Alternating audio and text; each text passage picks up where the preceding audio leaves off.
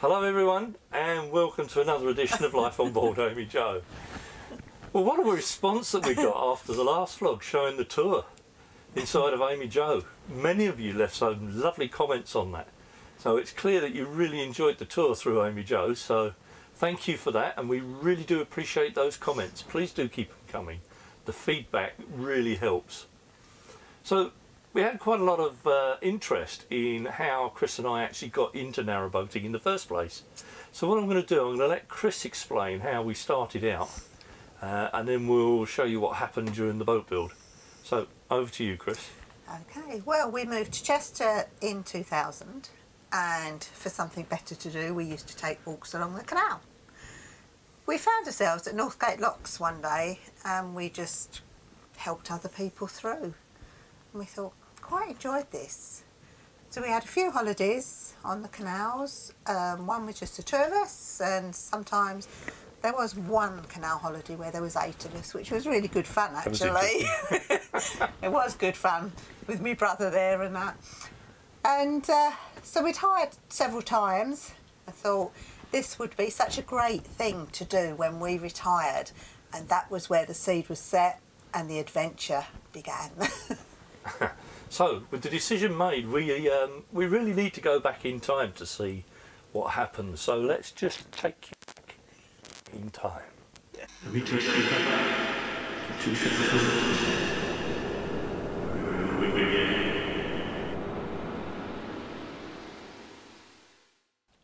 Over the few years preceding the build, we spent a lot of time formulating the design for AmyJo. Using a photo of the shell being delivered at Fernwoods, I used Microsoft Paint to mock up the external colour scheme. This boat, Magpie, was the inspiration for the colours as we fell in love with the look. The two-tone grey looked absolutely superb. We saw it on the Leeds Liverpool Canal during one of our hire boat holidays. The inset picture was our original design idea. Much better looking on Magpie, I have to say. As for the interior, we've used several boats at Crick Show and finalised on this design. I used Google SketchUp to make a 3D image which greatly helped the boat builders during the build. I'll put the link for SketchUp in the comments below. Meantime, we visited the Crick Boat Show each year, and after viewing several boats, settled on 4 boat builders: Fernwood, Braid Bar, Heartwood Boats and Scenic Boats. Unfortunately, the latter two were no longer trading by the time we placed our build slot. In 2011 we returned and eventually settled on Fernwood Boats and an Alexander Boats shell. The build slot was booked and the house put up for sale, and a smaller bungalow bought to release the equity. The day eventually came and AmyJo's base plate was laid on the 2nd of November 2012. We were present and made this short video, although the quality is not good. This was a monumental moment for us as we realised our dream was suddenly beginning to come true at last. As the weeks passed, we visited Alexander Boats regularly to watch the progress. AmyJo was slowly rising off the floor and looking more and more like a narrowboat as each week passed.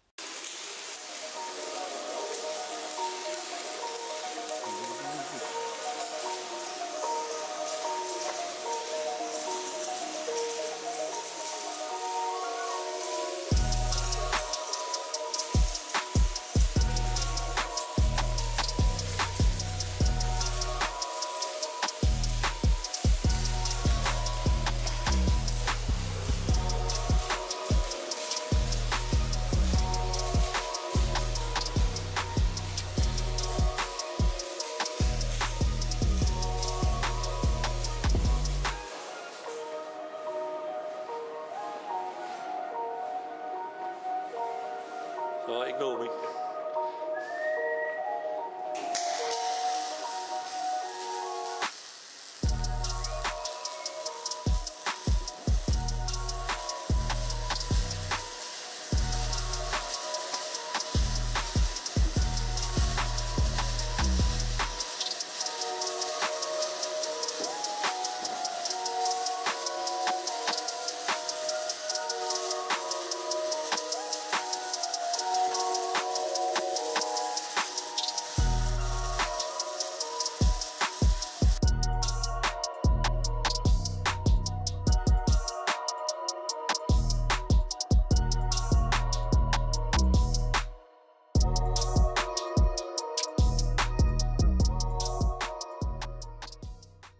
Months went by and finally AmyJo's shell was completed. Jim Sparks, who runs Alexander Boats, did a fantastic job building her, and we can't recommend him highly enough. The workmanship was absolutely superb. On the 8th of May, AmyJo was craned out of the workshop and transported by Tuckies Limited to Grantham and Fernwood Boats factory. We followed her in the car to record the journey, but unfortunately the wet weather gave for a very poor video, so my apologies for the poor quality in the next segment.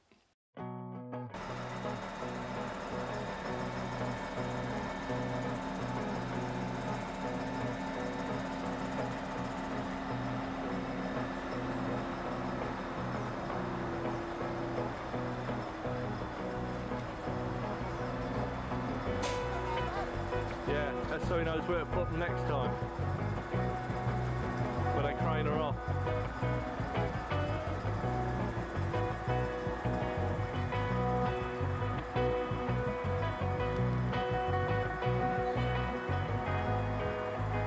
We'll go any higher.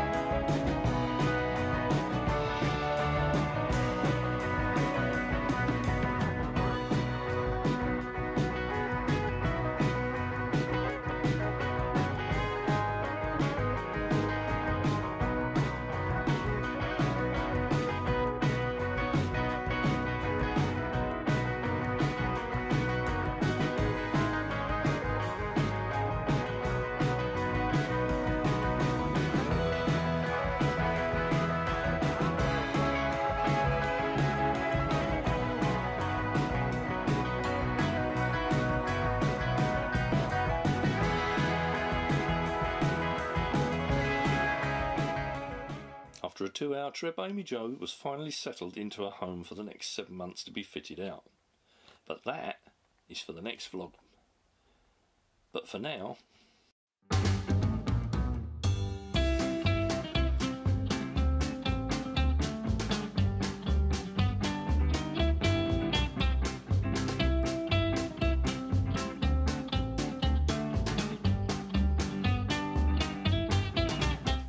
Yes, it's time for our regular feature for our non-boating viewers, and this time we're going to have a look at interiors. Now, I could spend all year talking about all the different types and styles and shapes and sizes, but for now we're just going to look at the more popular layouts and decor. A typical layout consists of a living room or saloon at the front, then the galley or kitchen.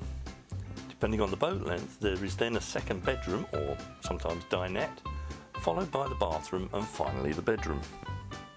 Another popular layout reverses the one we've just seen, where the bedroom is now at the front and the kitchen to the rear. Popular with cruiser sterns, this layout is more sociable when cruising. Of course, layouts can differ widely to suit the owner's requirements, and this one, popular with many hire companies, has several beds for large groups or family. A more traditional layout has the engine moved slightly forward and a boatman's cabin to the rear, like that on historic working boats. The rest of the cabin can be laid out to suit the owner, like this one. You'll remember on working boats, whole families lived in this space, but nowadays the cabin is either used by the owner because they like living in the back cabin, or it acts as another bedroom for when guests stay aboard. This particular one is in the cottage style, with lace and wooden furniture befitting with that type of style. Some owners prefer the more contemporary look with clean lines and minimalist looks.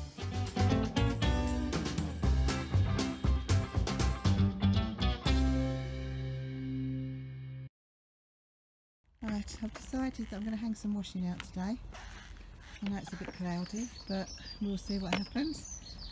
So, we store our washing line up in one of our top boxes.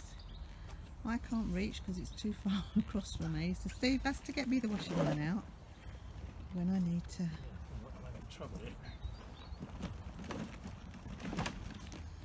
Right, Steve's now got the washing line and the attachment that goes on our tiller arm out of our top box, and the next thing he'll do is to fix it to the tiller arm. You'll be wondering how we actually get a washing line out on the back of the boat, and we use this piece. It actually fits onto the tiller arm, or swan neck as we call it, slides on and just clamps down, and we use a tiller pin just the same as we do for the tiller extension. Put that in there and that holds it in place, and then we just do these wing nuts up just to clamp it nice and firm onto the tiller arm, like so.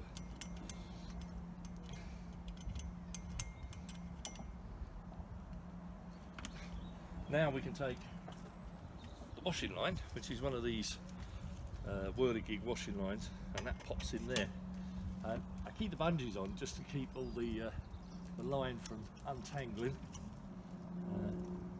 And it keeps it nice and tidy when it's packed away. So take these off. It'll be a bit fiddly, but it's worth it. He says get it all tangled up. So, with that released, it's no different to the washing lines you have at your house at home. All we do is open it out a little bit, pull it up, snap it into place, and then the last job is to just tighten the clamp screw down here so that it doesn't fall out. There you go, all ready for Chris to hang our washing on. Now the next thing is, if it's right the way up there, and we already know how vertically challenged Chris is, how does she get a washing on there? Okay, so we've got the washing line up, and as you can see, Chris can now reach. And the reason for that, if I pan down, she has to stand on a step stool. But there you go, she gets all the washing out there, and the sun has now come out. Wow. So hopefully, even though it's cloudy, we're going to get some dry washing. It's blowing. It's blowing, there's a bit of a breeze. So there we go. Bedding and towels today, and I like those, getting a nice breeze.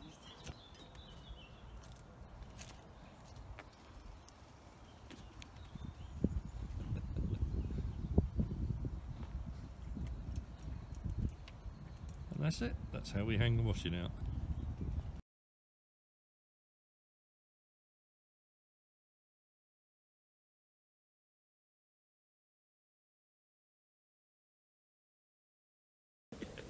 Well, that's it for this edition, everybody. I hope you've enjoyed this particular blog. We've started our story with the shell of AmyJo being built, and in the next vlog we'll finish off the story of her fit out and her launch, so that'll be something to look forward to. So if you want to be notified of future vlogs, don't forget to press the subscribe button somewhere along here. And if you want to be notified of the vlogs, please press the bell. And don't forget, if you enjoy the vlogs, give us a thumbs up, please. That really does help. Yeah, not a thumbs down. Yeah, not a thumbs down. And keep the comments coming. They're really helpful to us. They're giving us good feedback. and it's nice to know through the comments that you're enjoying them. So please do keep your comments coming. So until then, till next time, stay safe, stay well, and we'll see you again on Life on Board AmyJo. Bye. Bye.